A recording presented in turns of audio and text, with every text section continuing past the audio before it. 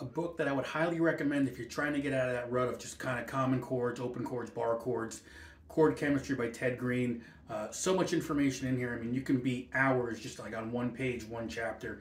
There's a lot to learn in here. I go through it all the time. For the most part, it's in the keys of A and E, but the great part about that is that it forces you to find those other keys and chords that you might be looking for that aren't within the A or E family. So, highly recommended. Take a look at it. Linked in the description below if you want to check it out. Again, if you're teaching yourself guitar and you're trying to just kind of build upon what you know already, I think this book would be a great help.